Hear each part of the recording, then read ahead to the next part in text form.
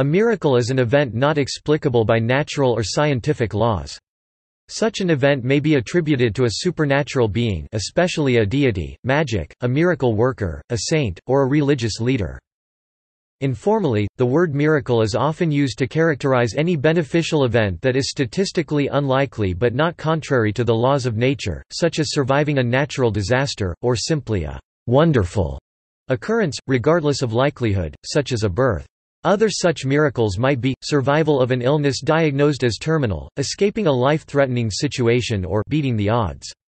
Some coincidences may be seen as miracles. A true miracle would, by definition, be a non-natural phenomenon, leading many rational and scientific thinkers to dismiss them as physically impossible, that is, requiring violation of established laws of physics within their domain of validity, or impossible to confirm by their nature, because all possible physical mechanisms can never be ruled out.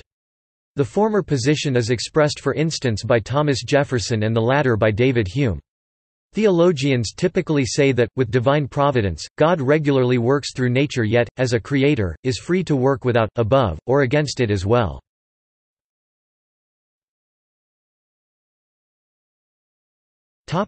Definitions.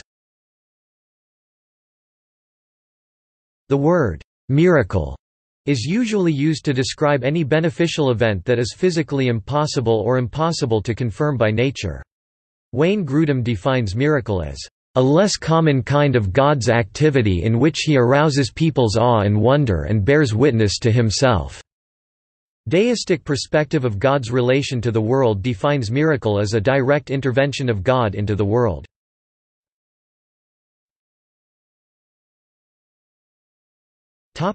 Explanations.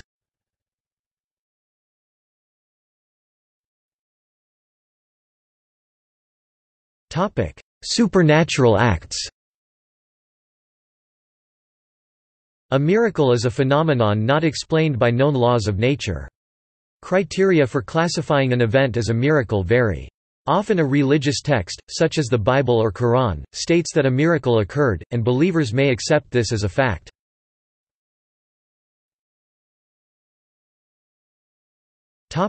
Law of truly large numbers. Statistically impossible events are often called miracles.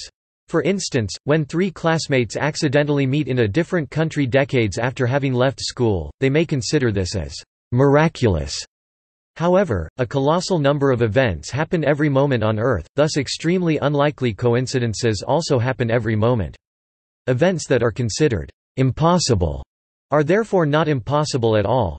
They are just increasingly rare and dependent on the number of individual events.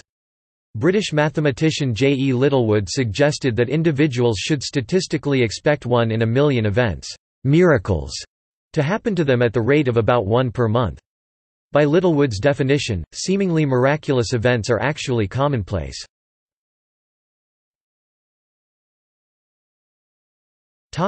Philosophical explanations.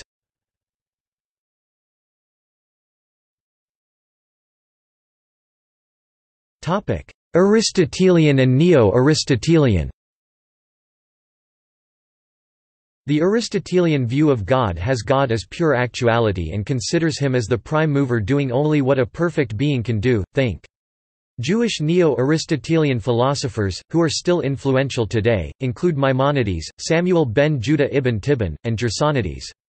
Directly or indirectly, their views are still prevalent in much of the religious Jewish community.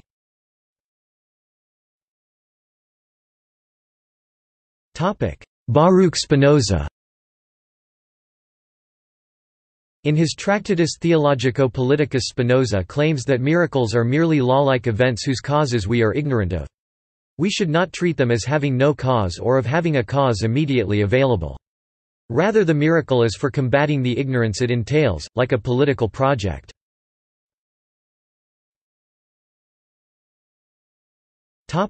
David Hume.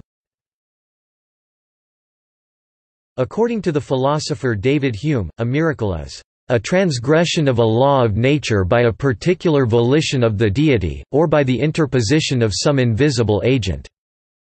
The crux of his argument is this: "No testimony is sufficient to establish a miracle, unless the testimony be of such a kind, that its falsehood would be more miraculous, than the fact which it endeavors to establish." Hume defines a miracle as, "a violation of the laws of nature," or more fully, "a transgression of a law of nature by a particular volition of the deity, or by the interposition of some invisible agent." By this definition, a miracle goes against our regular experience of how the universe works. As miracles are single events, the evidence for them is always limited and we experience them rarely. On the basis of experience and evidence, the probability that miracle occurred is always less than the probability that it did not occur. As it is rational to believe what is more probable, we are not supposed to have a good reason to believe that a miracle occurred. 1. Friedrich Schleiermacher. According to the Christian theologian Friedrich Schleiermacher, "Every event, even the most natural and usual, becomes a miracle as soon as the religious view of it can be the dominant."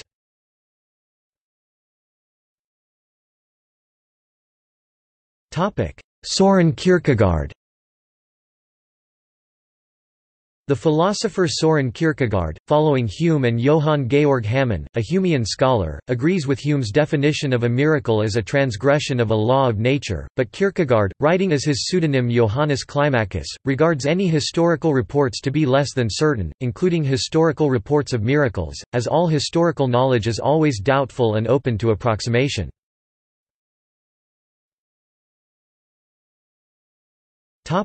James Keller. James Keller states that the claim that God has worked a miracle implies that God has singled out certain persons for some benefit which many others do not receive, implies that God is unfair.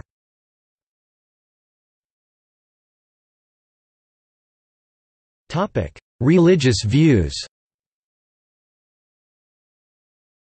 According to Buddhists, they do not worship a being who performs miracles, but they believe that the human mind can be trained to reveal powers which can be described as miraculous. As for Christianity, Jesus and the Virgin Mary performed miracles on God's behalf, including healing disabilities such as paralysis, walking on water and transforming water into wine. According to a 2011 poll by the Pew Research Center, more than 90% of evangelical Christians believe miracles still take place as well. While Christians see God as sometimes intervening in human activities, Muslims see Allah as a direct cause of all events. God's overwhelming closeness makes it easy for Muslims to admit the miraculous in the world.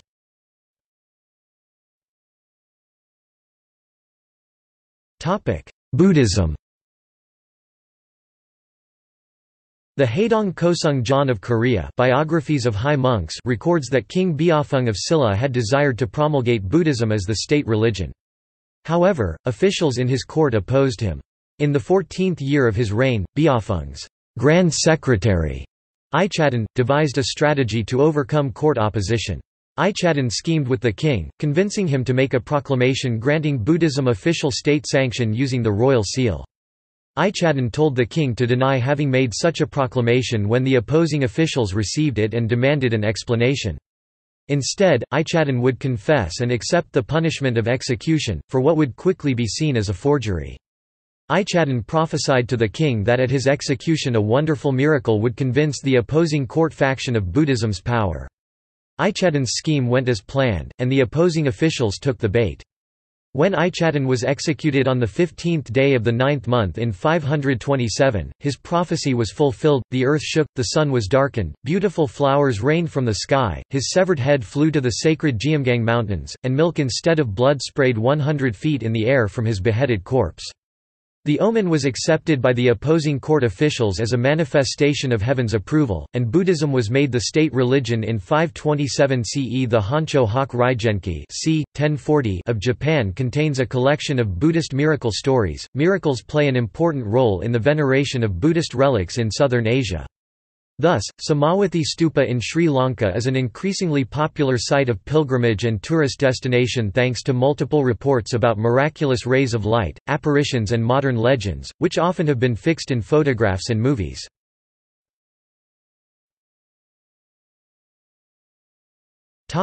Christianity. The Gospels record three sorts of miracles performed by Jesus: exorcisms, cures, and nature wonders. In the Gospel of John, the miracles are referred to as signs, and the emphasis is on God demonstrating his underlying normal activity in remarkable ways. In the New Testament, the greatest miracle is the resurrection of Jesus, the event central to Christian faith. Jesus explains in the New Testament that miracles are performed by faith in God. If you have faith as small as a mustard seed, you can say to this mountain, "Move from here to there," and it will move. Gospel of Matthew chapter 17 verse 20. After Jesus returned to heaven, the Book of Acts records the disciples of Jesus praying to God to grant that miracles be done in his name, for the purpose of convincing onlookers that he is alive. Acts chapter 4 verses 29–31. Other passages mention false prophets who will be able to perform miracles to deceive, if possible, even the elect of Christ. Matthew chapter 24 verse 24, 2 Thessalonians chapter 2 verse 9 says, "And then shall that wicked be revealed, whom the Lord shall consume with the spirit of his mouth, and shall destroy with the brightness of his coming, even him, whose coming is after the working of Satan with all power and signs and lying wonders, and with all deceivableness of unrighteousness in them that perish, because they received not the love of the truth, that they might be saved." Revelation chapter 13 verses 13, 14 says, "And he doth great wonders, so that he maketh fire come down from heaven on the earth in the sight of men, and deceiveth them that dwell on the earth by the means of those miracles which he had power to do in the sight of the beast, saying to them that dwell on the earth, that they should make an image to the beast, which had the wound by a sword, and did live." Revelation chapter 16 verse 14 says, "For they are the spirits of devils, working miracles, which go forth unto the kings of the earth and of the whole world, to gather them to the battle of that great day of God Almighty." Revelation chapter 19 verse 20 says, "And the beast was taken, and with him the false prophet that wrought miracles before him, with which he deceived them that had received the mark of the beast, and them that worshipped his image. These both were cast alive into a lake of fire burning with brimstone." These passages indicate that signs, wonders, and miracles are not necessarily committed by God. These miracles not committed by God are labeled as false pseudo-miracles, though, which could mean that they are deceptive in nature and are not the same as the true miracles committed by God. In early Christianity, miracles were the most often attested motivations for conversions of pagans. Pagan Romans took the existence of miracles for granted. Christian texts reporting them offered miracles as divine proof of the Christian God's unique claim to authority, relegating all other gods to the lower status of daemons. Of all worships, the Christian best and most particularly advertised its miracles by driving out of spirits and laying on of hands. The Gospel of John is structured around miraculous signs. The success of the apostles, according to the church historian Eusebius of Caesarea, lay in their miracles. Though laymen in their language, he asserted, they drew courage from divine, miraculous powers. The conversion of Constantine by a miraculous sign in heaven is a prominent 4th-century example. Since the Age of Enlightenment, miracles have often needed to be rationalized. C.S. Lewis, Norman Geisler, William Lane Craig, and other 20th-century Christians have argued that miracles are reasonable and plausible. For example, Lewis said that a miracle is something that comes totally out of the blue. If for thousands of years a woman can become pregnant only by sexual intercourse with a man, then if she were to become pregnant without a man, it would be a miracle. There have been numerous claims of miracles by people of most Christian denominations, including but not limited to faith healings and casting out demons.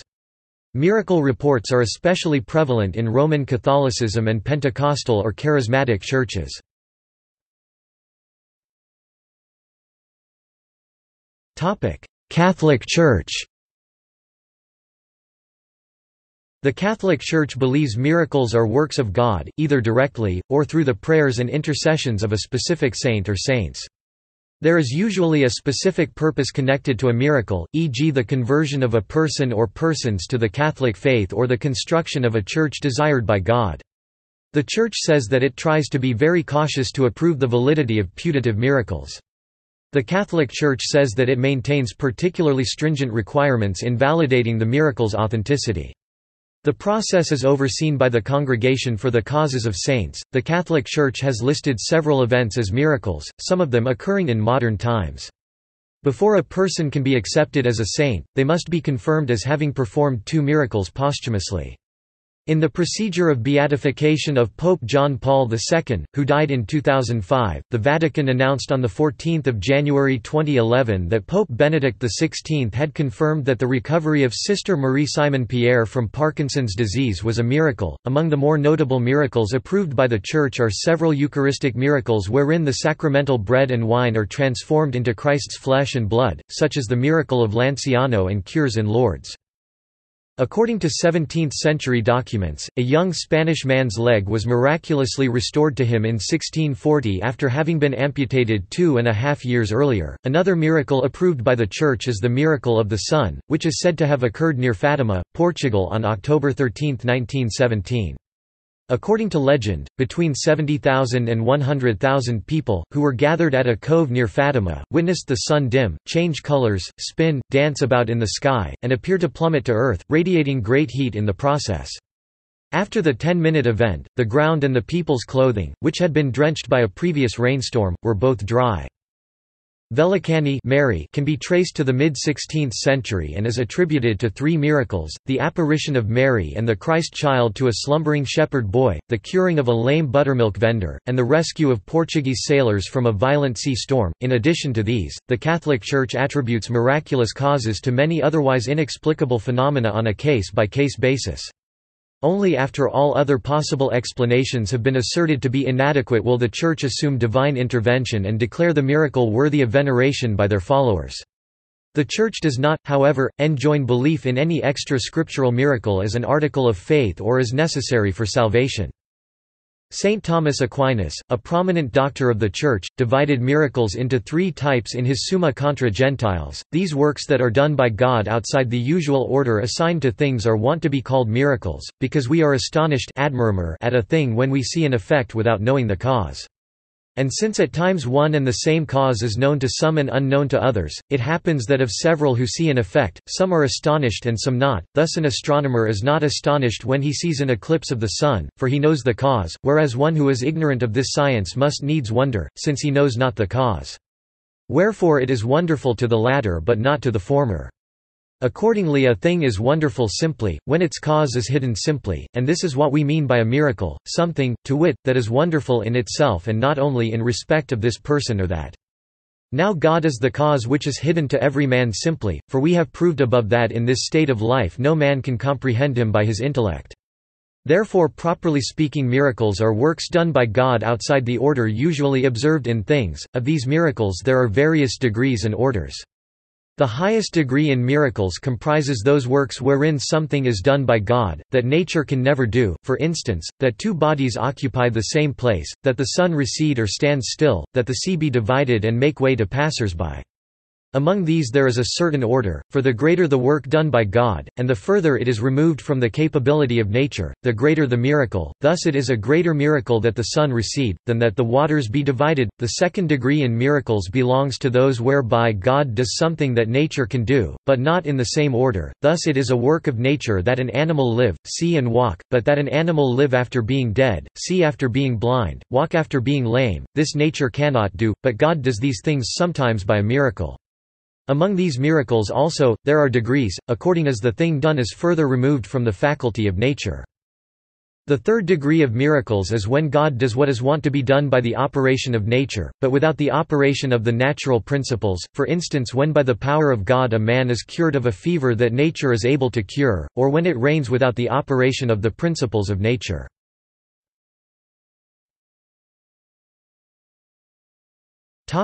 Hinduism. In Hinduism, miracles are focused on episodes of liberation of the spirit. A key example is the revelation of Krishna to Arjuna, wherein Krishna persuades Arjuna to rejoin the battle against his cousins by briefly and miraculously giving Arjuna the power to see the true scope of the universe, and its sustainment within Krishna, which requires divine vision.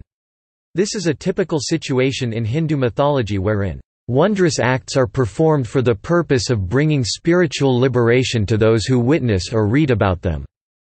Hindu sages have criticized both expectation and reliance on miracles as cheats, situations where people have sought to earn a benefit without doing the work necessary to merit it. Miracles continue to be occasionally reported in the practice of Hinduism, with an example of a miracle modernly reported in Hinduism being the Hindu milk miracle of September 1995, with additional occurrences in 2006 and 2010, wherein statues of certain Hindu deities were seen to drink milk offered to them. The scientific explanation for the incident, attested by Indian academics, was that the material was wicked from the offering bowls by capillary action.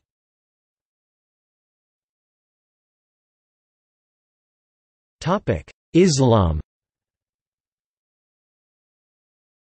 Miracle in the Quran can be defined as a supernatural intervention in the life of human beings. According to this definition, miracles are present in a threefold sense, in sacred history, in connection with Muhammad himself and in relation to revelation. The Quran does not use the technical Arabic word for miracle literally meaning that by means of which the prophet confounds, overwhelms, his opponents. It rather uses the term ayah, literally meaning sign. The term ayah is used in the Quran in the above-mentioned threefold sense. It refers to the verses of the Quran, believed to be the divine speech in human language, presented by Muhammad as his chief miracle, as well as to miracles of it and the signs, particularly those of creation, to defend the possibility of miracles and God's omnipotence against the encroachment of the independent secondary causes. Some medieval Muslim theologians such as al-Ghazali rejected the idea of cause and effect in essence, but accepted it as something that facilitates humankind's investigation and comprehension of natural processes. They argued that the nature was composed of uniform atoms that were recreated at every instant by God. Thus if the soil was to fall, God would have to create and recreate the accident of heaviness for as long as the soil was to fall. For Muslim theologians, the laws of nature were only the customary sequence of apparent causes, customs of God. Sufi biographical literature records claims of miraculous accounts of men and women. The miraculous prowess of the Sufi holy men includes firasa, clairvoyance, the ability to disappear from sight, to become completely invisible, and practice buraz, exteriorization. The holy men reportedly tame wild beasts and traverse long distances in a very short time span. They could also produce food and rain in seasons of drought, heal the sick and help barren women conceive.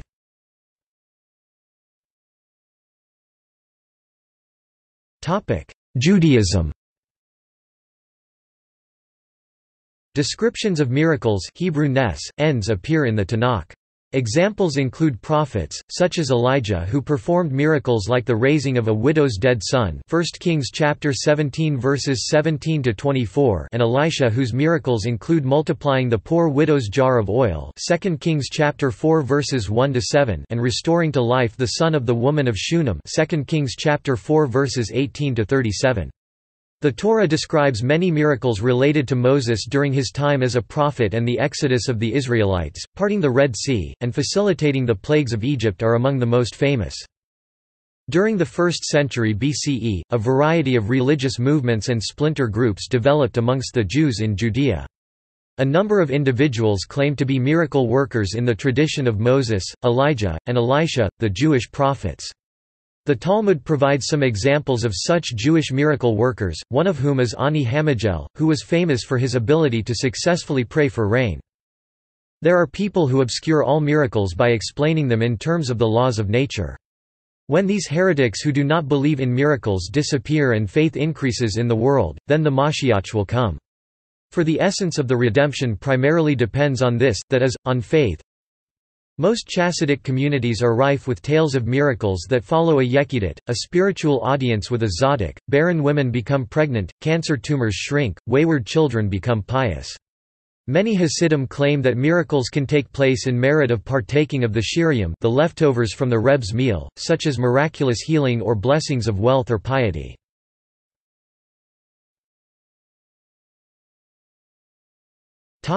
Criticism. Thomas Paine, one of the founding fathers of the American Revolution, wrote, "All the tales of miracles, with which the Old and New Testament are filled, are fit only for impostors to preach and fools to believe." Thomas Jefferson, principal author of the Declaration of Independence of the United States, edited a version of the Bible in which he removed sections of the New Testament containing supernatural aspects as well as perceived misinterpretations he believed had been added by the four evangelists. Jefferson wrote, The establishment of the innocent and genuine character of this benevolent moralist, and the rescuing it from the imputation of imposture, which has resulted from artificial systems, footnote, e.g. the Immaculate Conception of Jesus, his deification, the creation of the world by him, his miraculous powers, his resurrection and visible ascension, his corporeal presence in the Eucharist, the Trinity, original sin, atonement, regeneration, election, orders of hierarchy, etc.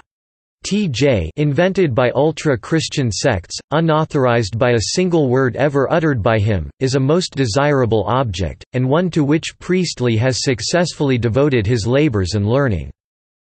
John Adams, second President of the United States, wrote, "The question before the human race is, whether the God of nature shall govern the world by his own laws, or whether priests and kings shall rule it by fictitious miracles?" American Revolutionary War patriot and hero Ethan Allen wrote, "In those parts of the world where learning and science have prevailed, miracles have ceased, but in those parts of it as are barbarous and ignorant, miracles are still in vogue." Robert Ingersoll wrote, "Not 20 people were convinced by the reported miracles of Christ, and yet people of the 19th century were coolly asked to be convinced on hearsay by miracles which those who are supposed to have seen them refuse to credit."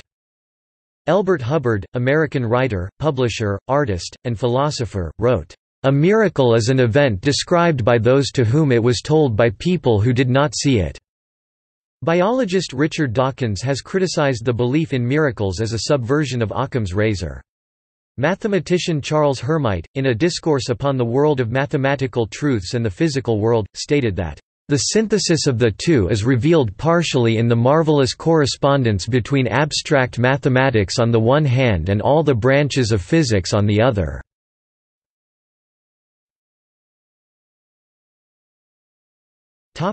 See also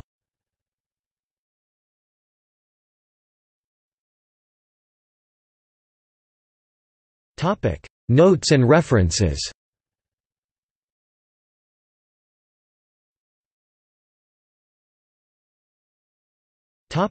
Further reading.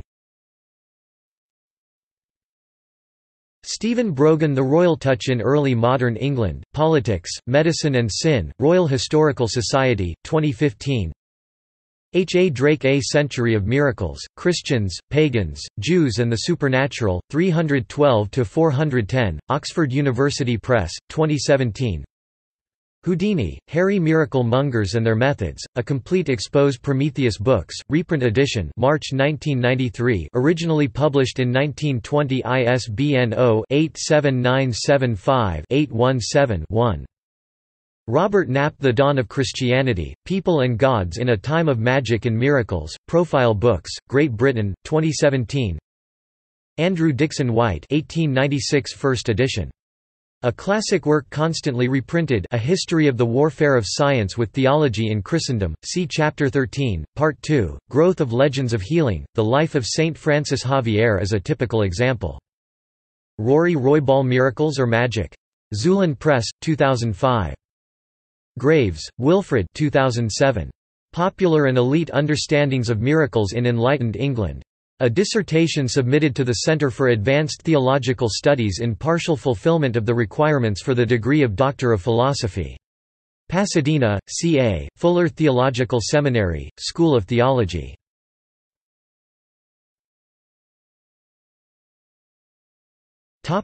External links. Miracles article in the Internet Encyclopedia of Philosophy. Skeptic.com, Skeptics Dictionary on Miracles. Herbermann, Charles, ed. 1913. Miracle. Catholic Encyclopedia. New York, Robert Appleton Company. Chisholm, Hugh, ed. 1911. Miracle. Encyclopaedia Britannica 11th ed. Cambridge University Press. Miracle. In the Interdisciplinary Encyclopedia of Religion and Science. The History of Thinking About Miracles in the West. Mukto-mona.com, An Indian Skeptic's Explanation of Miracles, by Yukthabadi, compiled by Basava Premanand.